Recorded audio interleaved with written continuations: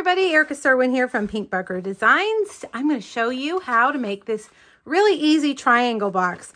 It truly is pretty simple, and I think it would be a great option if you had to make, like a lot of something, maybe, 20 or 30 of something for a group. These are pretty easy, and they don't necessarily require any dies for the actual box construction.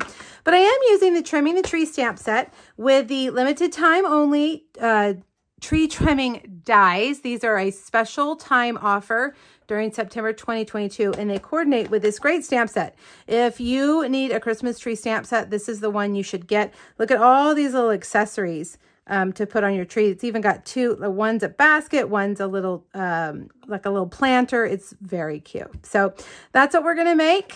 And I have two other videos over on my blog if you are looking for other ideas on using the Trimming the Tree bundle. Okay, so the first thing we're going to do is make our box.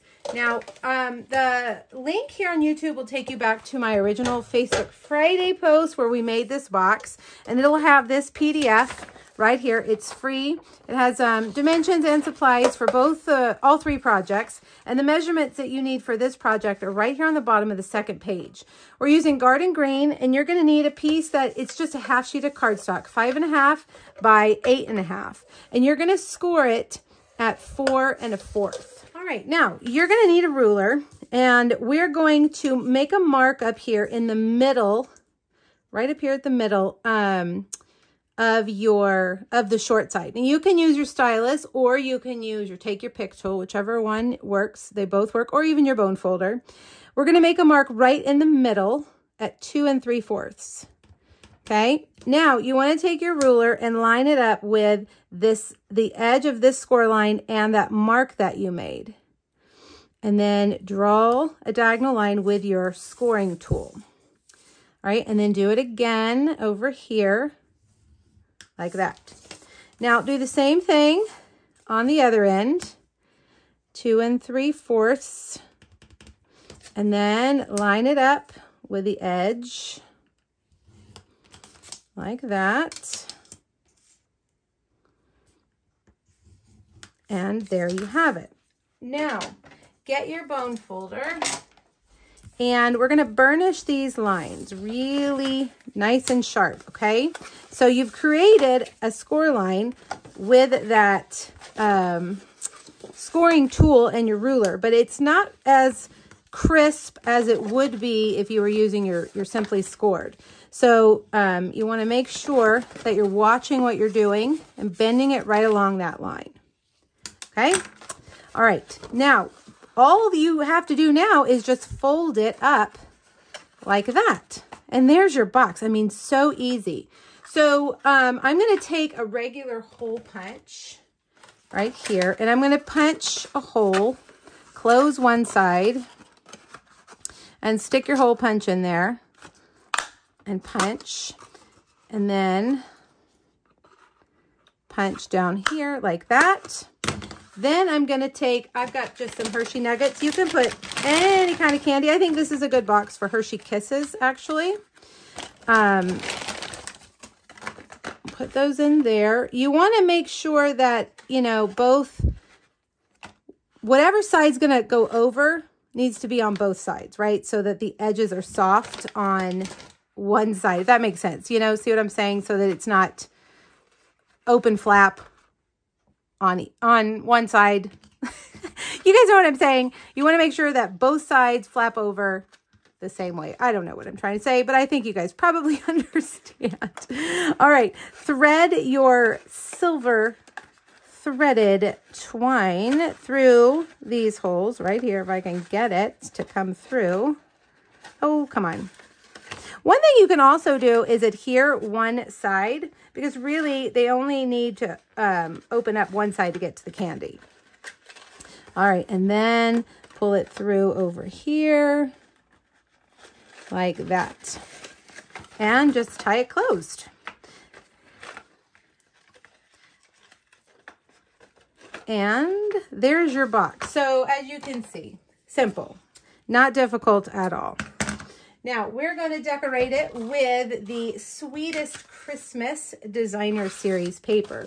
And again, you're going to mark this in half. This is a piece of DSP that measures 5 1/4 by 3 7/8. And on the long side, you're going to score it. So it's 5 1/4. So half of that would be 2 5/8. So just put a little mark there. Okay. And then grab your trimmer.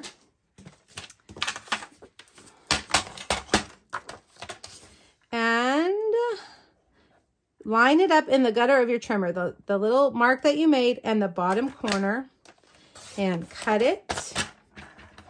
And then do the same with the other corner.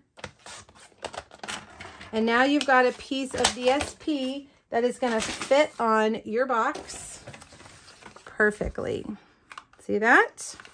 All right, so let's adhere that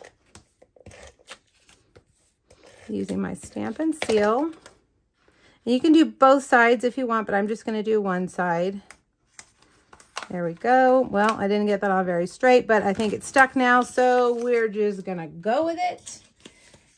And I've got another strip of the same DSP that we're going to put across like that.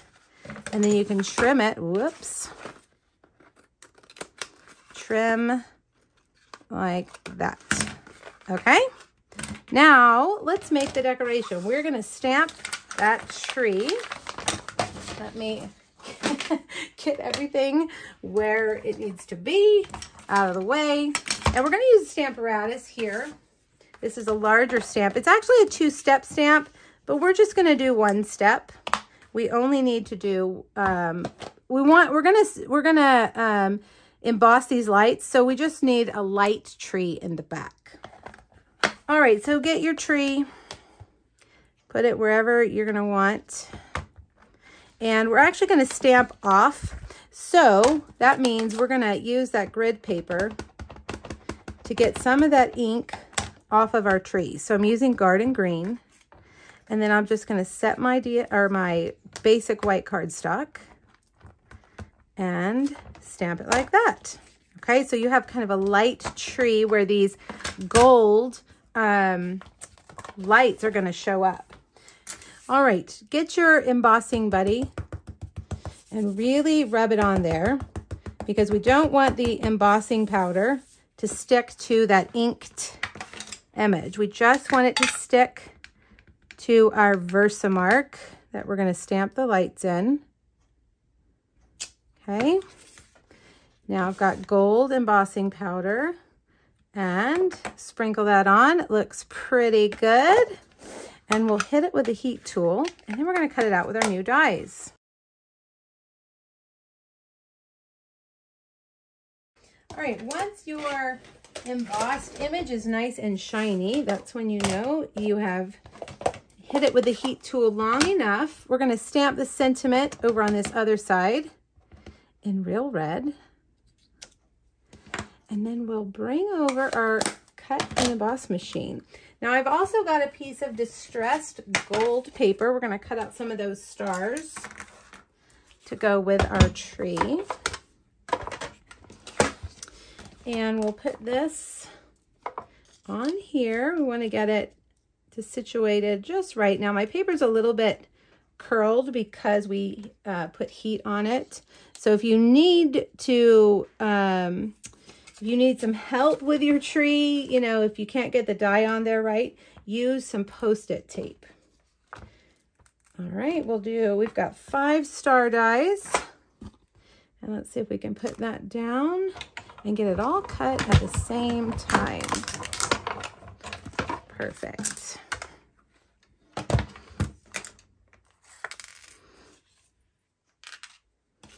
Now these little dies will get lost, so make sure you put them back right away. Take it from me, the lost die expert. Okay, now all I'm going to do is just take a little bit of Tombow for these stars and put them around. And you can use take your pick tool, the little putty end, We'll pick those up and set them down nicely. Like that. Okay, let's bring over our box. And now all you need are dimensionals.